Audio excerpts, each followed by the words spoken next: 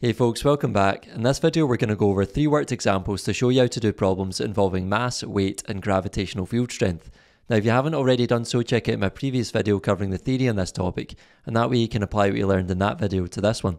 So let's get started. Question 1 says an astronaut has a mass of 60 kilograms. Calculate her weight on the surface of the Earth and on the surface of the Moon. Well, if you think about the Earth first of all and write down what we know from the question, we're trying to find the weight W, we know the mass M is 60 kilograms, and we know that the gravitational field strength G on Earth is 9.8 newtons per kilogram, and you can find that on the data sheet. Writing down the equation relating weight, mass and gravitational field strength, we have W equals mg. Substituting in the numbers gives us 60 times 9.8, and putting that into your calculator should give you an answer of 588 newtons. And then to calculate our weight on the surface of the Moon, we're going to do the same again, but we're going to use a different value of G. We're going to use G on the Moon this time. So we know that we're trying to find weight again.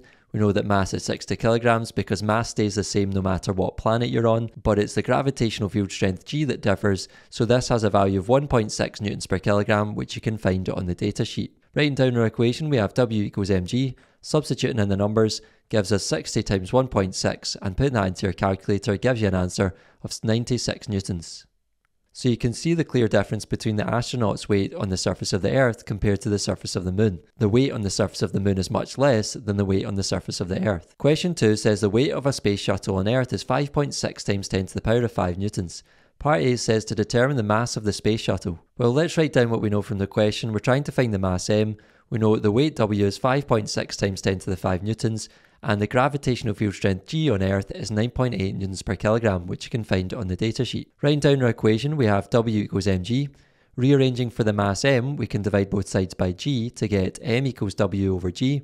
Substituting in the numbers gives us 5.6 times 10 to the 5 divided by 9.8. And lastly, putting that into your calculator should give you an answer of 5.7 times 10 to the 4 kilograms. Part B then says to calculate its weight on the Moon. Well, this time we're trying to find what W is. We know that the mass is what we've just calculated, 5.7 times 10 to the 4 kilograms, because that's going to stay the same no matter what planet you're on. And lastly, the gravitational field strength G on the Moon is 1.6 newtons per kilogram. Writing down our equation, we have W equals mg.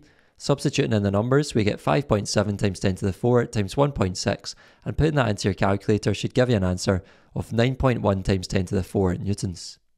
Lastly, question 3 says to calculate the weight on Mars of the Mars Curiosity rover if its weight on Earth is 4,900 newtons. Well, what we need to do here is first calculate its mass on Earth. So writing down what we know from the question, we're trying to find the mass M. We know that the weight W is 4,900 newtons, and G on Earth is 9.8 newtons per kilogram. So writing down our equation, we have W equals mg. Rearranging for the mass again, we can divide both sides by G to get M equals W over G. Substituting in the numbers gives us 4,900 divided by 9.8, which if you put into your calculator gives an answer of 500 kilograms. However, we're not finished because we've only found the mass. We want to find the weight on Mars. So now we want to calculate its weight on Mars, so we can say W is what we're trying to find. M is 500 kilograms, which we've just calculated, and again mass stays the same on Mars and the Earth, and that's because the mass value will stay the same no matter what planet we're on. And lastly, G on Mars is 3.7 newtons per kilogram. Now remember, you'll get that value on the data sheet. So writing down our equation, we have W equals mg. Substituting in the numbers, we get 500 times 3.7, and putting that into your calculator should give you an answer of 1,850 newtons. That's all for this video, folks. Thanks for watching. If you made it to the end, I really appreciate it. Make sure to give the video one of these, subscribe to the channel, and I'll see you in the next one. Take care.